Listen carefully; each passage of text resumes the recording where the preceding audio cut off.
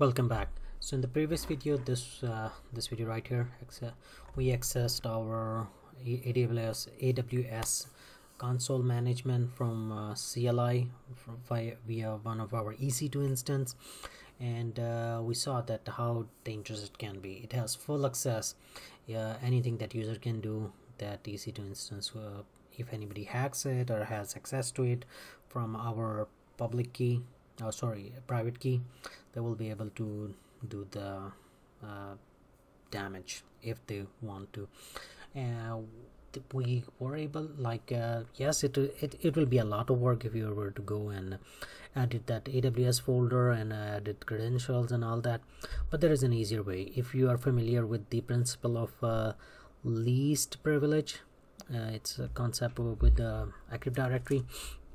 The same thing is with roles within AWS. So if we go to our AWS management console, let's go to the main page so you have a clarity how to reach that. If you click on services, scroll down to security, identity and compliance, click on IAM. So roles, they are basically a part of IAM. You can see all the way down, there's nothing here. So click on IAM. We have two users and roles are right here. So basically you give those security access to users, but you can use the roles to do the least privilege and assign it to any user or a machine. So in our case, we use the EC2 instance with one of these username right here. You see it no longer has any security credentials, but that user was not only able to create S3 buckets, but would have able to do anything else because they were full admin. In case of roles, we can give it just the minimum amount of permission, and we can assign it to that EC2 instance, and that user will that EC2 instance will only be able to do that. So in our case, we're going to do the S3 access. So let's get started. Click on roles, and these are two roles that are by default already there. We're not gonna bother with them. We have to click create role. This is the really interesting portion. This basically asking you on the very top level, this role, what is it's going to be doing, what is it about? Is it about service or account or identity or federation? I have no idea what this federation is, by the way. But anyways, what this role is about, that's the top level. It's already selected, so let's go with it. Next, what this role about with service? We could click S3, right? Wrong, because we want to use that EC2 instance. So that's why we're going to click on EC2 instance. And next is permission. So basically we're telling that EC2 instance that we can assign this role to and what kind of permission it's going to have.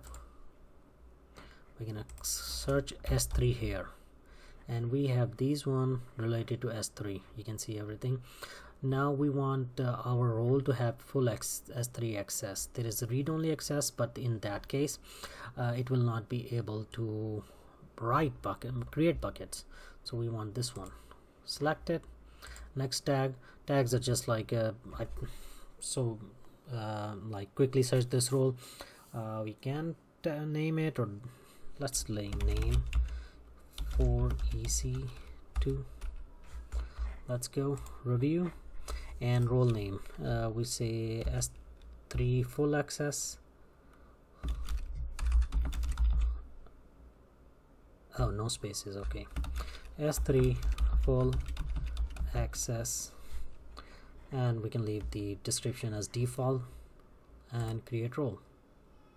That's how you create a role, but it's to assign this role to that EC2 instance, we have to go to our EC2 instance.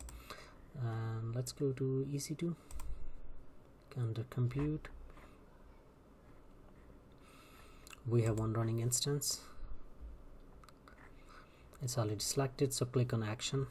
Yeah, this is the notification we saw it. So you can say yeah, whatever.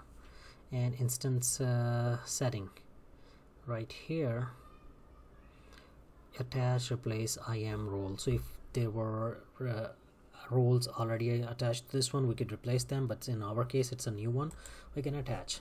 So this we can see no roles already attached. We could create a new role, or we can attach this one. If we apply, role operation succeeded.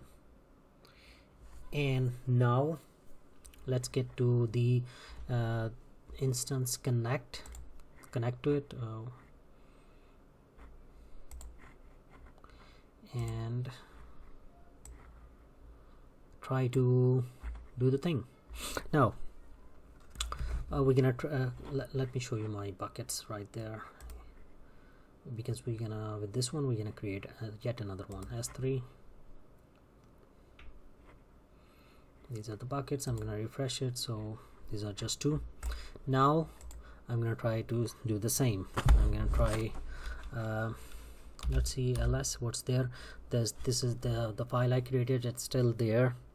I'm gonna try to, just like before, I'm gonna try to get the listing out of the bucket AWS S3 ls, and it's saying does not match a sport format. What's basically saying is, rather than using the role and by going through the role to access my S3 bucket listing, what it's doing is it's still going to this folder cd.aws. You see the folder still exists. So get out of this folder, we'll type cd tilde. Now we're out, we're on the root, and we will remove this folder. So basically we will say remove, and we pass the rf parameter and .aws. Now what it's going to do is it's going to remove this .aws folder from the root, and once the folder is removed, our EC2 instance will no longer be able to get that configuration, and it will be forced to use that role. Now what does this rf means? Remove is used in Linux for removing a file. So basically if we don't use this -r, hyphen r, it means recursively, like don't stop, keep deleting until you delete everything, because single r, I'm only going to delete just one file, the first file. And f is force. Since the AWS is a hidden folder, we are telling you that our machine, yeah, we know it's important, you think it's important, you think I need it, but just go delete it, don't ask me. And like I said, that if you don't get an error message in Linux, it means that the command went through successfully. If I try to cd into .aws now, I get an error, meaning that the file or directory has been deleted. Now let me get the S3 listing, and I got my listing. This time I'm not getting this error. Now this machine is not going through those credentials, it's using that access role that we created and assigned to this instance, and it's accessing that listing. Let's quickly create AWS S3 MV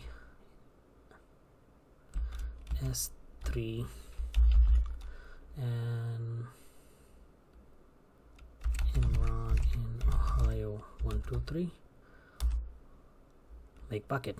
So if I go and refresh it, I have my bucket right here, Imran in Ohio 123. Alright, so this is it for this video. If this video has helped you, please rate, comment, subscribe and share, and I see you in the next one.